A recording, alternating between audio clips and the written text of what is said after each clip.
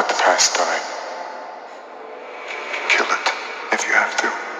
And that was apparently the point where people stopped paying attention to the movie. So I've seen on more than a few occasions people promoting this idea that the overall message of The Last Jedi is the killing of the old ways, killing of the past, but primarily killing the ways of the Jedi. And today I wanted to talk to you guys about every reason why that's just absurd. But let's go into where people get this idea from. And I think we should start the same place where people use this line from, with Kylo Ren, because he's the one who says it.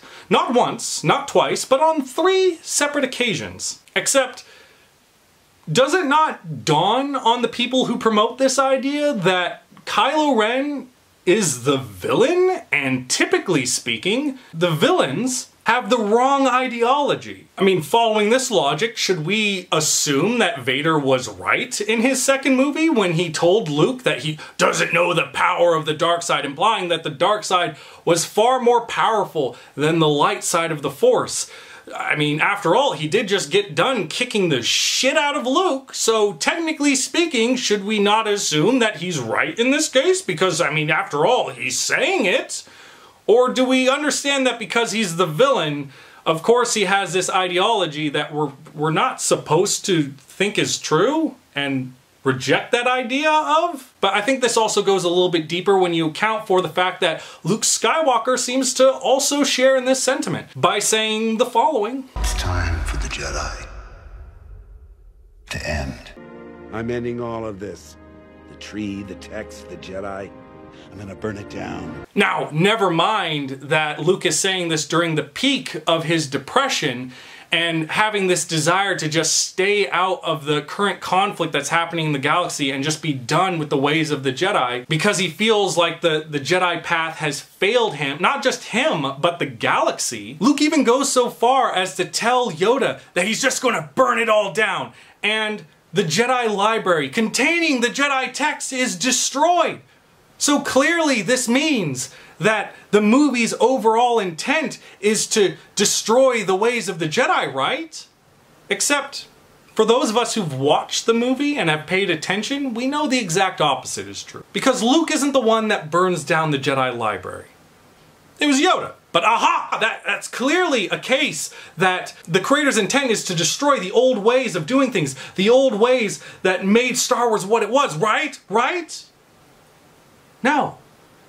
Because if you listen to the conversation that happens, what does Yoda tell Luke? Yes, yes, yes.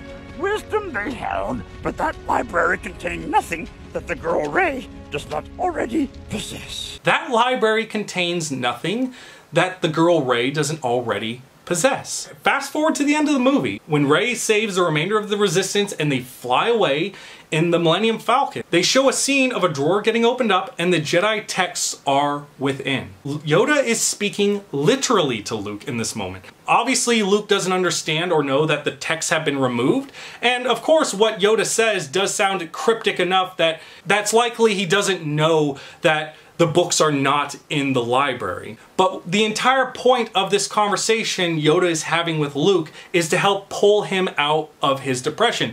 In this moment, Luke is concerned for the Jedi text. He even tried to run into the burning library to try and save them before getting blasted out, thus also confirming that he had no real intent on destroying the text. And he even yells at Yoda about the importance of what those texts meant. But what Yoda is doing in this situation is telling Luke, don't worry about the texts. They're not important right now. They're not important to you right now. What's important is getting you out of this depression, helping you through now that you've reconnected with the Force and I can talk to you again.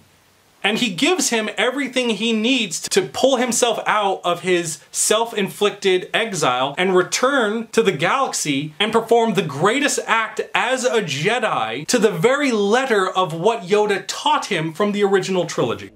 A Jedi uses the Force for knowledge and defense, never for attack. So really what Yoda did in this moment was just burn down an empty old dead tree.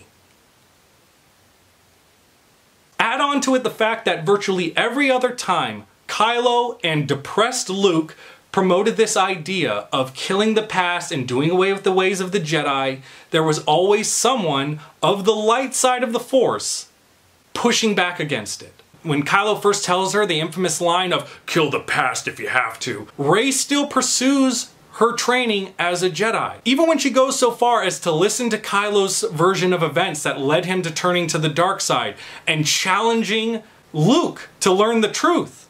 Upon learning the actual true events of what happened, which wasn't Luke trying to kill Kylo out of this jealousy that he had towards him and his growing power in the Force, she still commits herself to the ways of the Jedi by trying to go out and bring Ben back to the light. And even in their final conversation, after they're done killing the Praetorian guards and Kylo has announced he's committing himself to the dark side and he wants Rey to join him, Rey still defies him.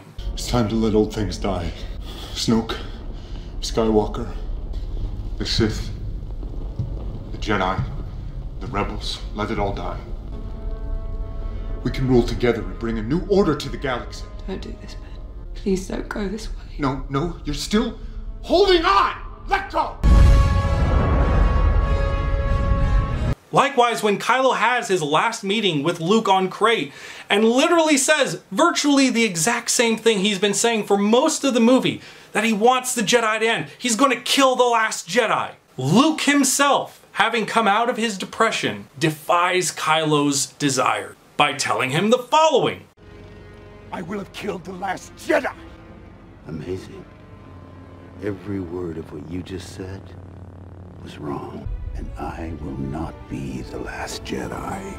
Not only that, but after when all is said and done, the movie still takes its time to go out of its way to have this heartwarming scene of this child telling the story of Luke Skywalker as a Jedi to other children and continuing the legends of the Jedi and showing that despite Kylo's desire of killing the past, killing the ways of the Jedi, it's still going to continue. Now, if you can hear all those reasons and still, in your heart of hearts, believe that the overall intent for this movie is the killing of the past, killing of the ways of the Jedi, because you have this suspicion of this malicious intent by the creators, I don't think there's a reasonable conversation we can have, because you can literally justify anything so long as you're suspicious of malicious intent. But the burden of proof to prove that that's true falls on you, the people who say this. And given that there are far better and more examples of good people within the movie pushing back against